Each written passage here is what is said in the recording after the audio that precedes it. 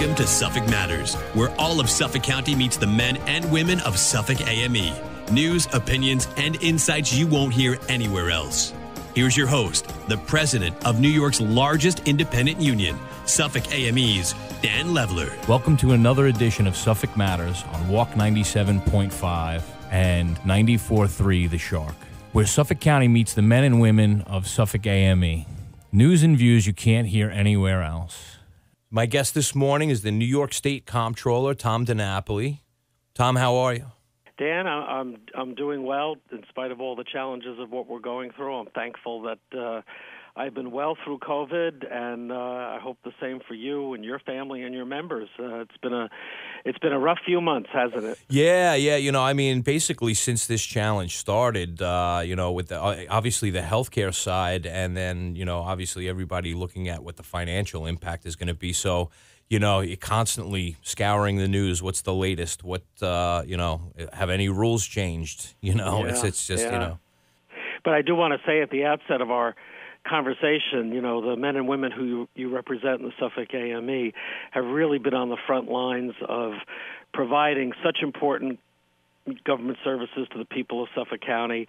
I know it well, although I'm a Nassau guy, as you know. Most of my family now live in Suffolk, and through it all, they've really kept the public service going, and certainly for those of your members who are directly involved, through the Department of Health and other kinds of important services that are directly involved with the healthcare piece, they really have more than risen to the occasion. So, my hat's off to the Suffolk AME for your members really pitching in and helping us get through this tough time. And, I think we have to have an optimistic view, right? It's the challenge now that the vaccines are available is making sure that there's enough of a supply and that we communicate with the public as to how they can get an appointment. I know that's been an issue for many people, and really until we get a greater supply, it's going to continue to be an issue. But, again, the men and women who work for Suffolk County, who you represent, I salute each and every one of them, really have been helping all of us navigate through a very, very tough time. Yeah, they absolutely stepped up and stepped in and made sure that that government on a local level was there for the people of Suffolk County in a time of crisis. And I got to tell you, very proud. They make it, we have a slogan, Suffolk works because we do. They make it easy to say because they're out there, and it's what they do at their job, and it's what they do in their personal life. You can really see it, and it's easy to be proud of them. We always say, a lot of what I do as state controller, we talk about state government, state finances, and so on.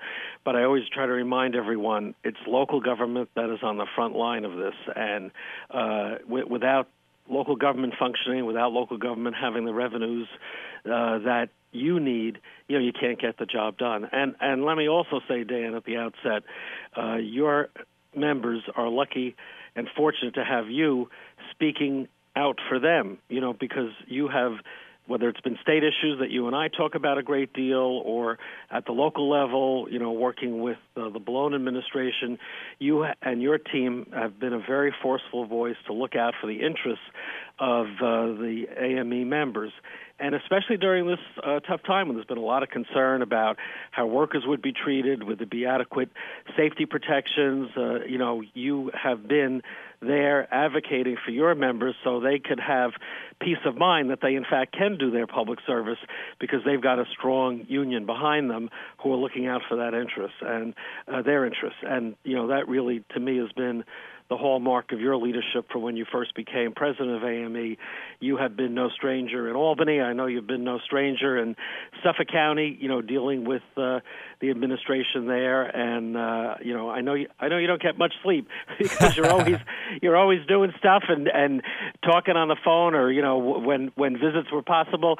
I know you've been in Albany and I know you've been to my city office sometimes. I know we can't do that now right. with everything on hold, but you have really been a very energetic and forceful president for AME, and I want your listeners, your members, and their families to know that you have been such a hardworking president, and I've seen it firsthand myself. And sometimes the work that you do may not be obvious to everyone, but folks like me, who you press and who you advocate with and get us to do the right thing, we're well aware of it, and your members should know that as well.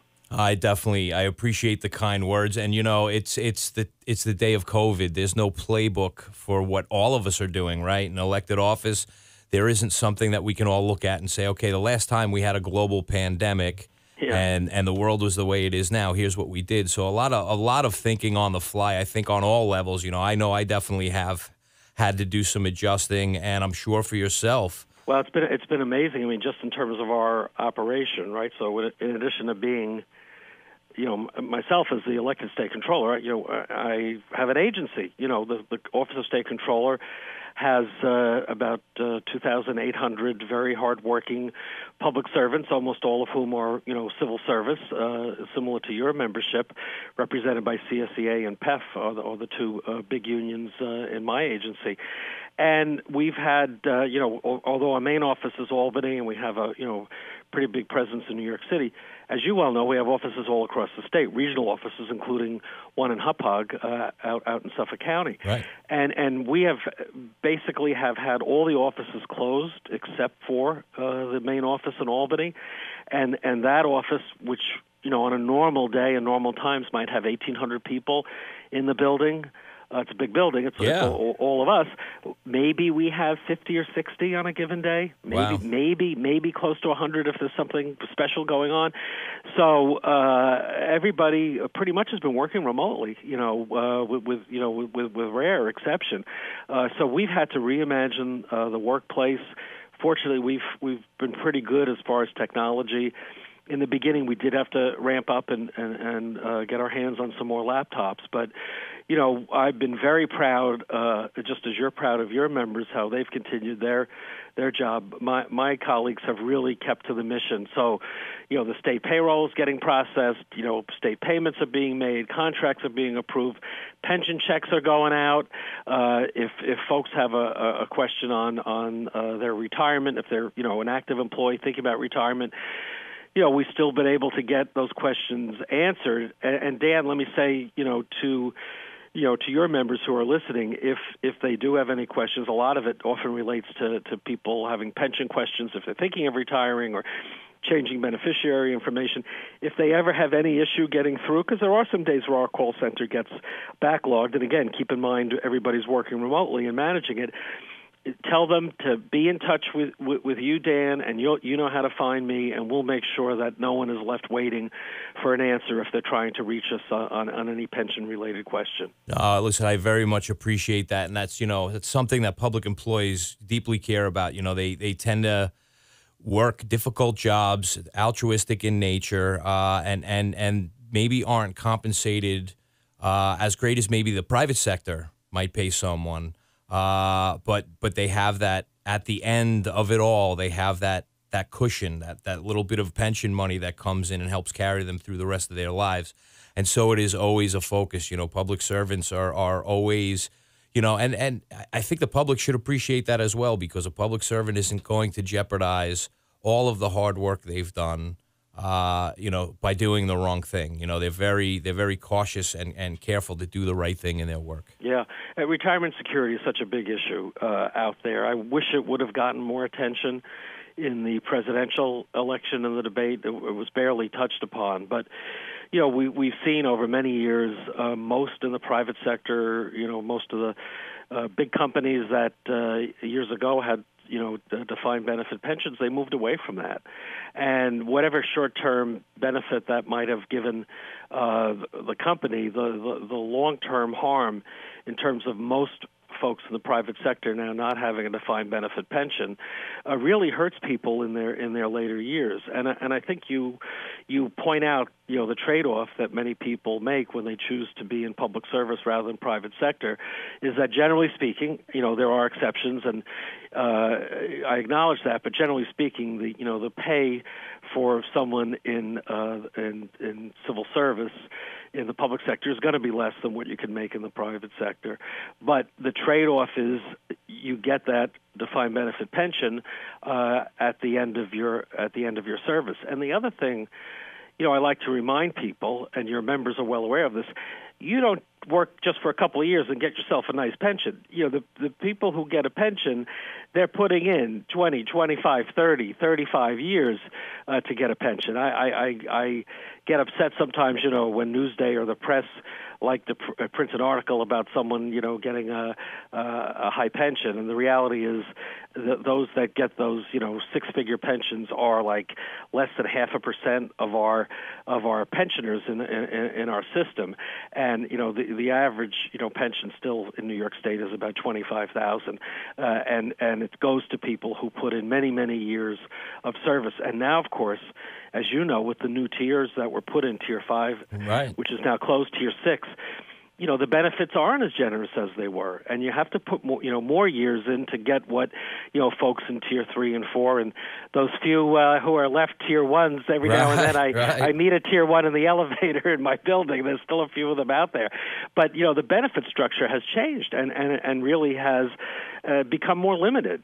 So I think sometimes those that attack the public pensions, they really don't look at the full picture. I mean, certainly, as you know, police and fire pensions are higher, but those are folks who, it's a different compensation package and it's a different kind of job, and those are folks who literally are putting their lives on the line. So that's part of the reward, for doing that dangerous work is that they have a more generous pension structure. But, by and large, for the folks who you represent and the 94% of the members in our state pension system, they're providing municipal or state services, and it takes a lot of years of dedicated service to get that decent pension, which in many cases, as you point out, is relatively modest. But you know what? It's a lot better than only having a 401k to rely on, because that's what's happened in the private sector. And if you hit it wrong, right? If you hit the market wrong, right, even if you've gotten great financial advice, but if I think back 10 years ago, right, when the Great Recession hit and took a long time to pull out from that, folks who were like in their early 60s thinking of retiring, their 401ks cut in half, if not even more so, and many of them couldn't retire. Many of them probably are still working now. And we've had a volatile market, this year. Right.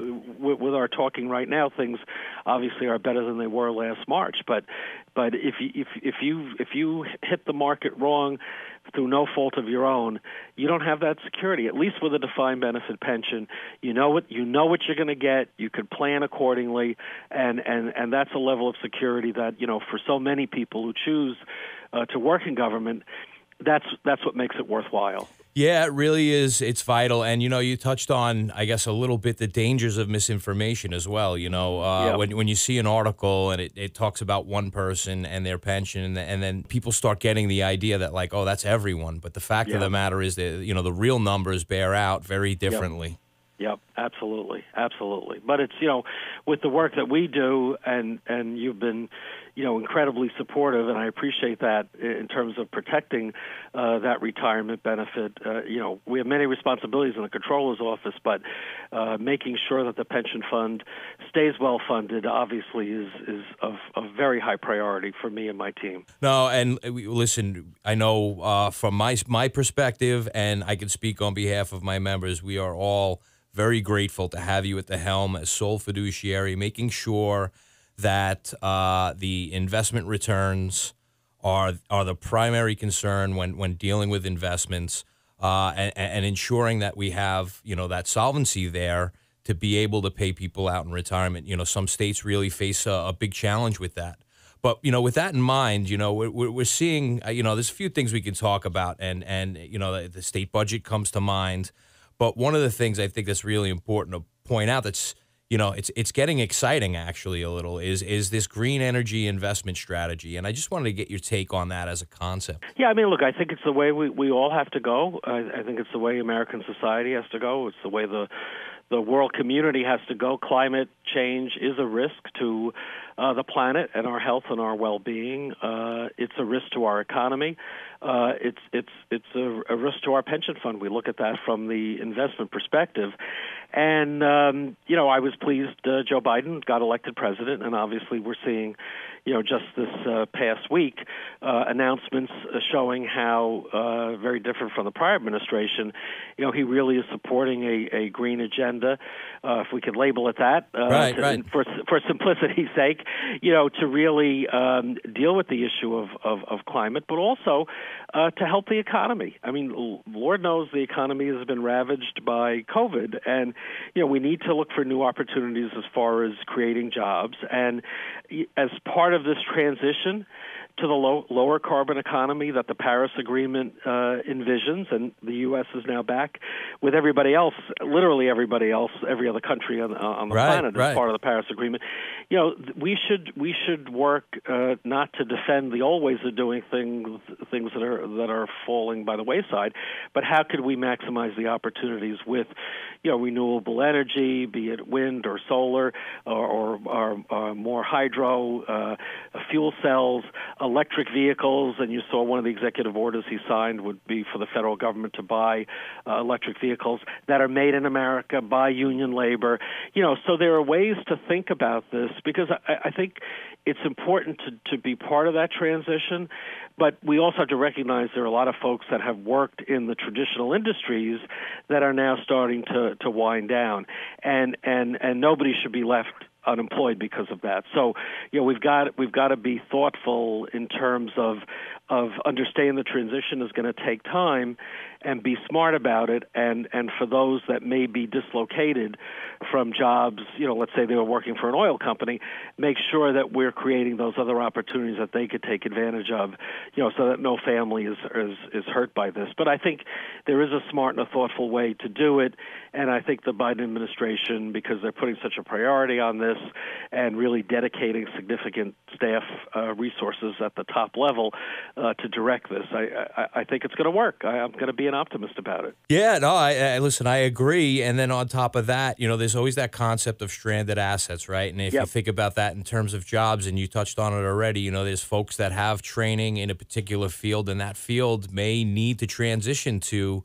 newer, better ways of doing things. But I know even out here on Long Island, we're looking at, wind capacity. Yep. But one of the first things that's been committed to is a training center to make sure that people know how to install, repair, service, all of what's necessary.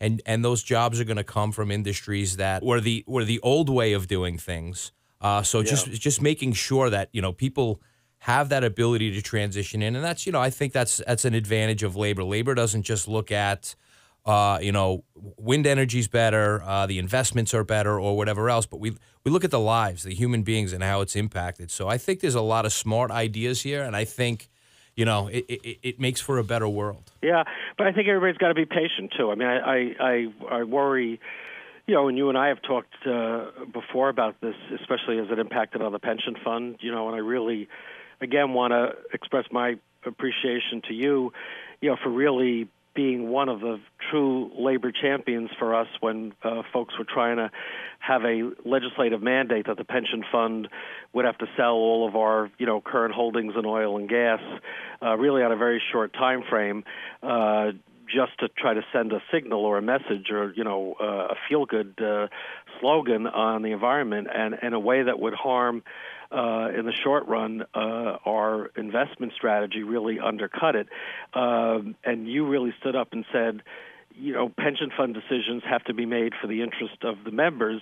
And you understood that we were taking some important steps to really deal with the risk of climate change and to transition our portfolio to take advantage of those opportunities we were just talking about, but that we needed to do it in a thoughtful way that wouldn't hurt our returns or hurt our members. And, thanks to your standing up and really answering some of those who are pushing a little too hard and oversimplifying the debate, we were able to get to a point where the legislature, legislative leaders like Senator Kruger, who was sponsoring that divestment bill, reached out to me and said, hey, could we find some common ground here? And I was very pleased that we were able to come up with an agreement with Senator Kruger that got great support among the legislature, where we are going to continue implementing our climate action plan to deal with the issues we just touched on, but do it perhaps a little more quickly, a little more clear time frames than we had first set out. But the legislature would no longer micromanage by law how we handle our pension fund investments. And I think that was a very important precedent to protect the independence of the fiduciary role of the Comptroller's office. Because if you start having pension fund decisions being made like in a stadium with a political football on all kinds of issues, that's how the strong pension system we have, which is among the best funded in the country, it's not going to stay well funded because everything is going to be about politics. But Dan, you were on the front line of standing up and saying, we understand there's an issue with climate and the environment, but you can't hurt the pension fund while you're trying to do the right thing. And I'm very pleased we were able to slow down the momentum for that bill, and also pleased we had a very open and positive dialogue with the advocates for that bill, and now we're in a common spot, and that's going to be good because we're going to, with the pension fund, see some of those opportunities you and I were just talking about. Yeah. We have that climate solutions and sustainable bucket of our investments. We're looking to invest in those emerging green industries, going to make money for the pension fund, but again, doing it with a smart view as to how we're going to look out for the benefit of the pension fund, not do a political management of the fund, which would be, as I said, would really undercut our strength. Yeah, no, that was something that was very important to us.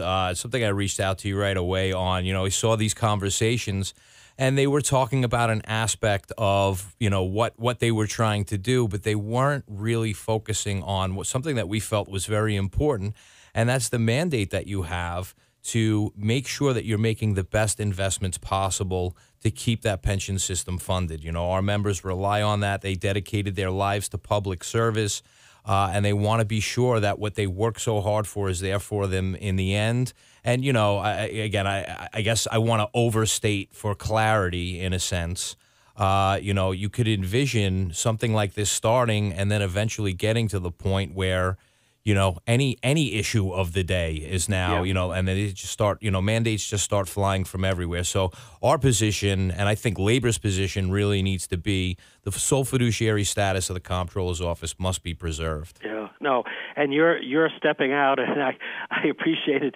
You wrote some very helpful op-eds that appeared even in the Albany Times-Union, right? It wasn't just on Long Island. Your voice was being heard across the state, and it made a big difference because you were speaking on behalf of people who were directly affected by the pension fund. So it's great when folks who aren't members are expressing their opinions. They have no skin in the game. You were speaking for the folks who have real skin in the game, and it made a big difference. I appreciate it. So, again, another big item to talk about. We have this proposed budget from the governor's office out there. And there's interesting things, going throughout, and that's just part of what I do, part of what you do is going through and taking a look at all of that. And I guess I have a few questions. Overall, one, how do you feel about the budget? Well, look, it's a tough time to be making a budget because there are so many unknowns out there. And I'll say a couple things. I mean, at the end of the day, I respect that it's the role of the legislators, the senators, the assembly members, of the governor to come up with a budget. So I try hard not to tell them what choices they need to make in terms of how much money to spend where, but I look at kind of the big picture in terms of budget balance. So, he's really put together in a sense, a two-scenario budget proposal, I guess, worst-case scenario that we get a minimal amount of federal aid, $6 billion over the next 2 years, and that would trigger certain budget cuts. It would trigger a higher tax on higher-income New Yorkers, some other provisions that folks might not consider desirable, but what the governor feels he needs to keep some basic level of services continuing. And then he presented the what he labeled the fair budget option, which is based on an assumption of $15 billion over 2 years of aid from Washington, which would not have the budget cuts that were in the initial proposal, would also not have the tax increase. It really underscores that we're really waiting to see what else comes out of Washington. We've appreciated the support we've gotten thus far, but it's fallen way short of what's needed. COVID-19, putting the economy on hold, what that has done to government revenues, both for Suffolk County and for New York State. It's been severe. I mean, just look at how sales tax has been off, people that haven't been working, so many people in the private sector, laid off, small businesses closing and so on. So our tax revenue, certainly has been down, and then that affects, government spending all across the board. So, if New York State has to deal with its budget problems by cutting services, because so much of the state budget goes back to localities, that's going to impact on Suffolk County, on Sure. Suffolk County municipal services, school districts, and so on. So the real challenge for us right now is what else is going to come from Washington. Again, the good news there is that the new administration and the new majorities in Congress have been much more supportive than the previous crowd of providing direct aid to states and localities. But the $1.9 trillion package that President Biden proposed, that's a proposal.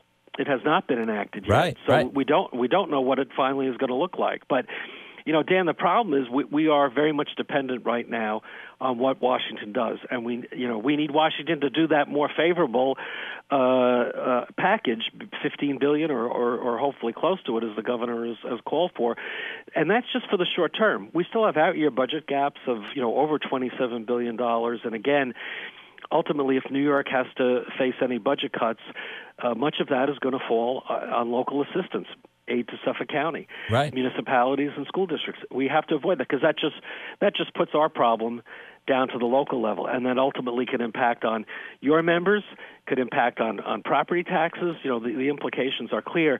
I hate to put it all back on Washington, but so much of how we're going to put this budget together is going to depend on what we're going to be getting from Washington, how much, and how soon. Yeah, and it really does belong on Washington because it's not just New York State facing these problems.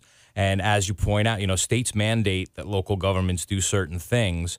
And if the revenue isn't there to pay for it, then, the taxpayer ultimately pays that price. We need the federal government to, New York is a donor state. We give more in taxes than we receive in aid. It's not the case with other states. Some states actually pay less and receive more.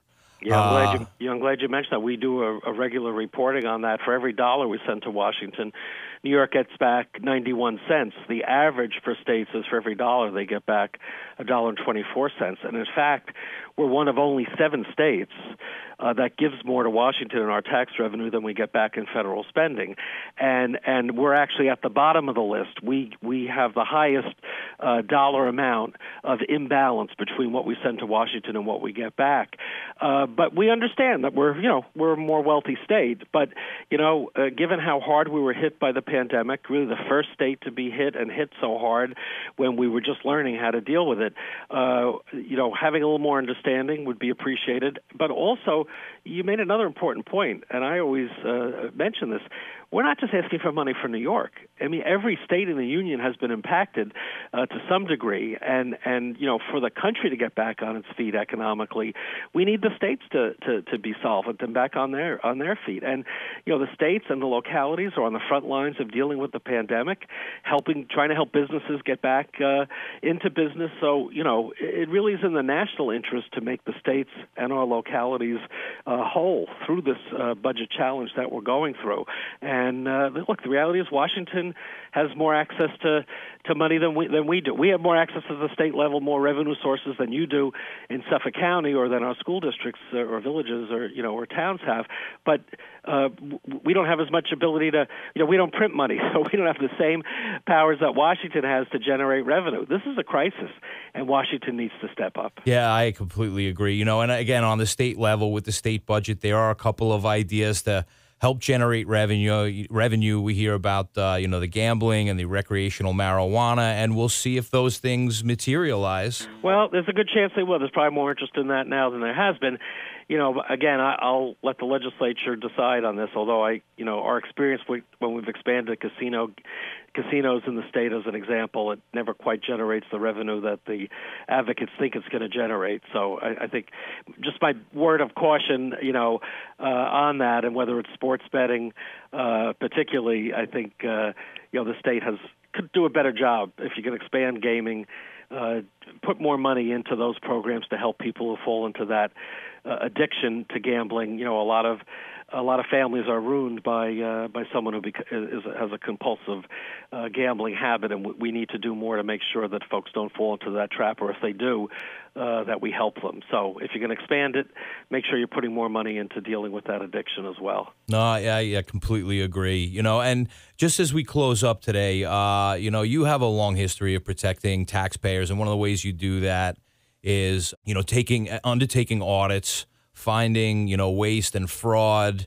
Are there any achievements that you think that you want to share with people that you've been most proud of as a comptroller? Well, you know, in terms of that area, you know, we've kept a very active audit program, state agencies, local governments, and we really have beefed up our investigative unit. So in the most extreme case of fraud and ripping off taxpayers, you know, we have a special team that's dedicated when our auditors find someone stealing, and it happens too often. You know, folks, there's not checks and balances in a government. It could be a state agency. It often is a local government.